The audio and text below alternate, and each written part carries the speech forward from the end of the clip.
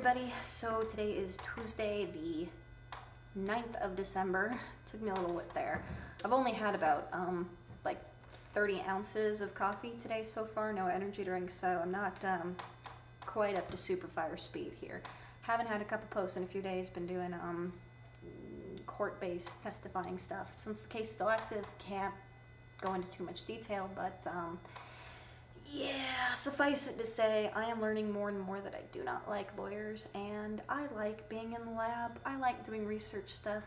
I don't like getting up and testifying about something that could put somebody to death. I just don't really feel comfortable doing that. So my internship at least is opening my eyes as to what I am trying to do in the future. Woo! I know, I heard it buzz, and I'm expecting a really important message, so fuck off, I'm sorry, it's my diary. If I want to read texts and talk, I can. I can multitask. Yay. So, anyway, with the whole court thing, it's been one of those, God, is this really what I want to do sort of a thing? Because, as I said, it's really hard for me to get up and testify, since just with the position I'm at right now, a lot of the questions that I was asked yesterday were questions that I legally was not allowed to answer. There were questions that only a medical examiner could answer, and it was kind of one of those, okay, I work for the office of the medical examiner, yes. Am I a qualified medical examiner? Can I answer that question? No. You cannot ask me that. You can ask me the question, I can't answer it. And it was just one of those, I can't answer that. I'm sorry, I can't answer that. I can't answer that. The fucking lawyer went to the judge and said, Judge, I want permission to treat her as a hostile witness because she's not answering questions. The judge, who at least had a small sense had common sense, said, well, you're asking her questions she can't answer. I know the law too, that's out of her purview. Ask her questions she can answer, otherwise, you know, no, you can't treat her as a hostile witness yet. So that made me feel a little bit better, because finally that opened up some questioning, and I was like, yes, okay, I can comment about that, and I can talk about that, I just can't talk about any of this questions over here. So it was one of those, I'm very still conflicted about the whole thing, because the evidence that I reviewed, the experiments that I personally conducted, yes, I know that, for example, the ballistics that I lined up matched entirely. They were bullets fired out of the same gun that was used as the murder weapon, provided, you know, the proof beyond reasonable doubt that was in fact the murder weapon. That part was not part of my case at all.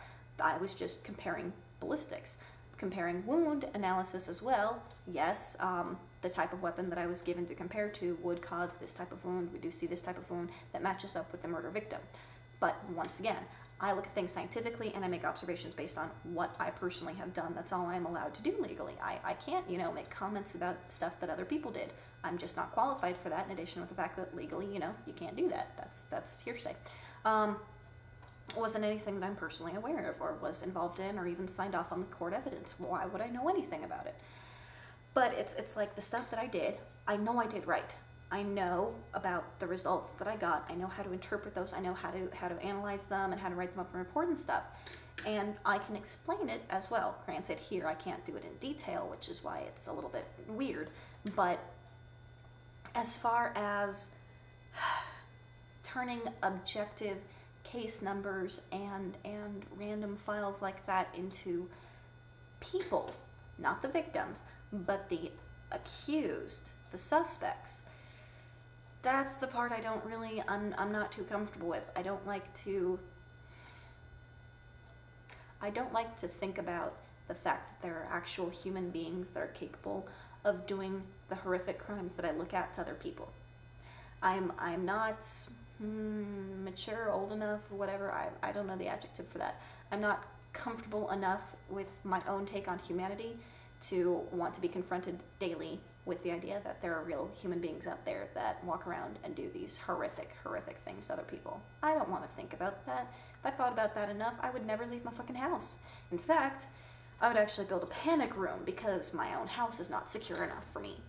But how I can help make my own little neurotic world happier is to not think about that. However, when I have to testify, it just kind of brings it up and just rubs it all in my face. So it kind of put me in a weird little head place for the past couple of days. But I'm done with that. I don't have anything coming up for the rest of December, possibly another one maybe in January, but that's, I'm pretty much clearing out the cases, and it's just, I'm looking and seeing if I can find enough time, or if they could pay me enough. I might just go back to doing work over at the Forensic Science Center instead of the Homicide Division over at Phoenix PD, because frankly, I like the Forensic Science Center so much better.